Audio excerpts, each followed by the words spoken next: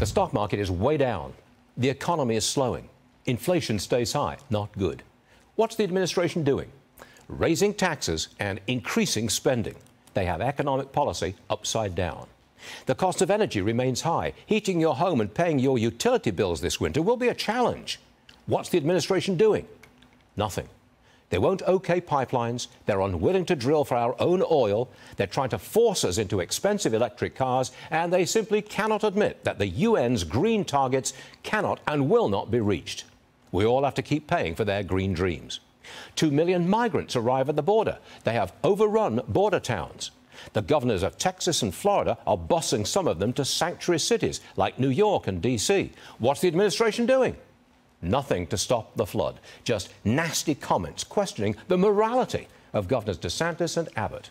Not a word about fentanyl. Our military is challenged in Europe, Ukraine and China, Taiwan. What's the administration doing about it? Giving the Pentagon more money, yes, but it's a budget cut because of inflation. Climate gets everything. The military gets a vax mandate and less real money. On all these issues, the administration has it all wrong, and the president calls his opponents names, semi-fascists. Hillary says we are deplorables, Nazis.